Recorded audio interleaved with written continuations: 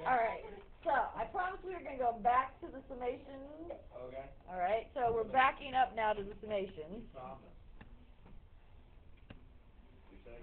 Okay. Summing 1 through 4, not that difficult. But suppose I gave you a summation, and I said, it probably would be good if I find the right summation to give you. Let's sum this one, they're going to use the letter J, from starting at the 22nd to the 50th term.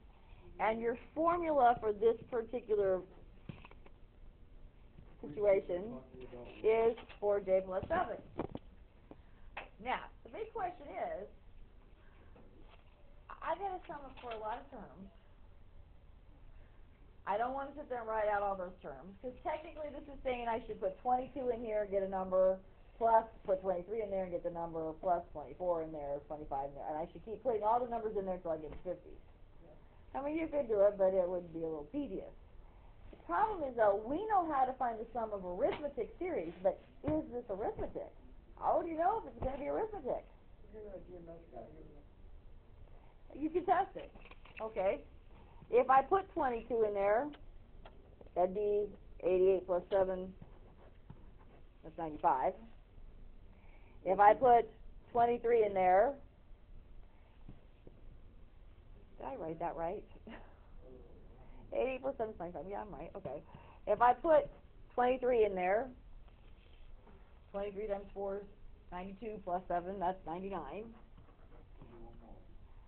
If I put 24 in there, that's 96 plus 7 is 103. No. Yes.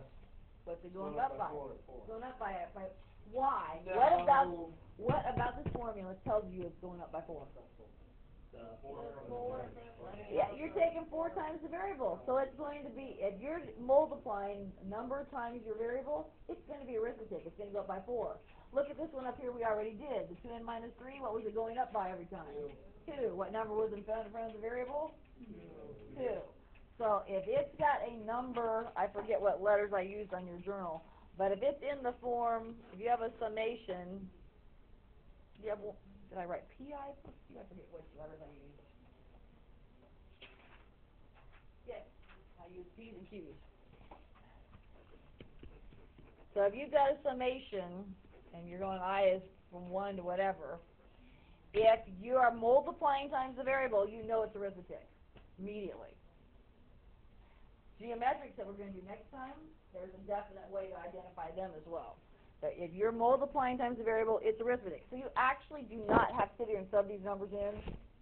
You can just immediately cut to, hold it, I need the sum of these numbers. Do we know how to quickly find the sum of these numbers? Yes.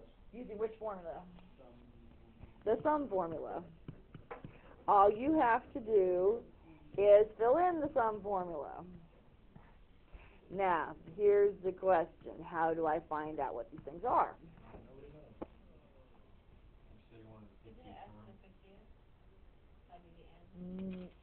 Yeah, but we're not summing all 50. We're only summing from 22 to 50. So, First term would be 95, right? Why is the first term 95? Because that's J is 22. Yes. And so when you want the first term, all you have to do is fill that first number in, and that'll give you the first term. And so he's correct. We got 95. Last term would be... What would I have to do to get the last term? 4 times 3 plus 7. Yeah. Put the top number in. You want the last term? Put the top number in. That's going to tell you the last term. Why is that? Or what is it? Well, 4 times 50 is 200 plus 7 is 207. So I may have to do a little convincing on it. How do I figure out how many terms that's going to be? 50 minus 22. Okay, which would be 50 minus 22 would be 28. You all buy that? No, it's 49. Well, J...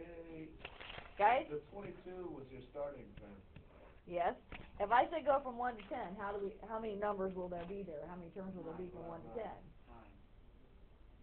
We know if we go from 1 to 10, there's 10 numbers, aren't there? Yeah. But if you subtract them, what do you get? 9. 9. That's, I mean, 49. Whenever you want to know how many numbers are between two, you have to subtract them And add one. and add one back, yes. So 10 minus 1 is 9, add one back is So it's 10. gonna be 50. So you always do subtract the two numbers and add one back. 49. So in this case, yeah, we would go 50 minus 22 and add one back. But So it's going to be 29 J numbers. was your starting point. I'm confused. What now? J was your starting point. I started on the 22nd term, yeah. Oh, okay. Okay, that's the 22nd. Yeah, it's like I'm saying I'm starting at 22 instead of starting at the first. So that'd be F. And so then you would have to crunch that number out. Can you give me some real Do I world know? applications for this? Do I know 4 to 5, 4, 5, 2, 4?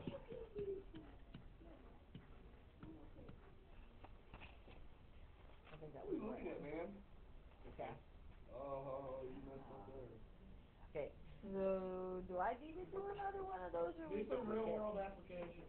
What'd you do? How many people are in your marching band? 700. Tell us the decimal for the next, so we do next time. How much distance you'll travel at various places. Well, no, the distance can be long. Next time we're gonna figure out if you have a pendulum swinging and it just keeps swinging left and left and left, how much distance total they travel. Does it have a plate on the bottom of it? That's I have a different answer than you do. Do you, okay, did I copy the wrong problem? At the bottom. 29 over 2 times, I got 4379. is 95 plus 207 is 302. 302 times 29 divided by 2. Nicole, you're wrong. It could be whoever punched it for me on here is made it wrong. You get 9. Put it in twice right here. Okay. Whoever punched it in for me before could have punched it wrong, so that's entirely possible. What is it? 4379. 4379, okay. How long has that been incorrect? You're still recording, by the way. Yes, I am. All right, we're good. How long has that been incorrect?